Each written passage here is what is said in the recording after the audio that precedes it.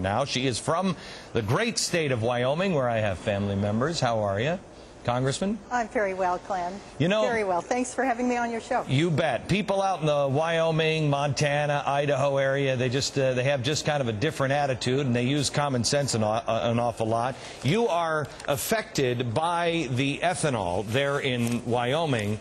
This thing has been a scam, I contend, from the very beginning. Burning up our food supply never made sense. But now it's falling apart. Why? Well, Congress substituted its judgment for the marketplace. In 2005, Congress decided to require that 10% of fuels be ethanol, and ethanol garnered from corn. When you convert corn to ethanol, it consumes as much energy as the new product produces in energy. So it's inefficient, it's expensive, and quite frankly, it doesn't burn as well as oil and gas. Now, they were well-intentioned, but when you try as a member of Congress to substitute your judgment for the wrong, and in fact, they did. So here, I have to ask you, first of all, do you vote for the stimulus package? Oh, no. Okay, good. Yeah, you're in the House. Nobody did. Okay.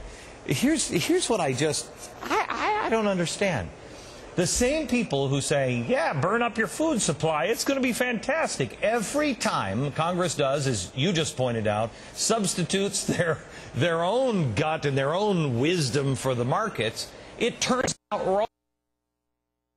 Money like it's going out of style. Is there anybody there in Washington that is walking the hallways? I mean, can you grab a bunch of people in the hallways and just go, hey, guys, no, that doesn't work. When will they learn their lesson? Well, sometimes I feel a little bit like the man in Tiananmen Square who is standing in front of the tank shouting no.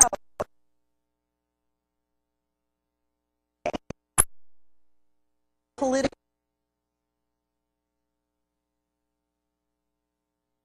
caucuses were not the first in the presidential lineup. Consequently, now some of the responses that are being considered to this are to say, well, more of the blend coming from ethanol, not 10%, but maybe 12, 14, or 16%. So we're compounding our substitution of our judgment in the marketplace for something even worse. It's tremendously frustrating around here. I have so much more to talk to you about on energy, but I've unfortunately, because we had to take that press conference, I've run out of time, but we will have you back. Thank you so much, Congresswoman. A couple of weeks ago, I told you that I thought we ought to secede from California.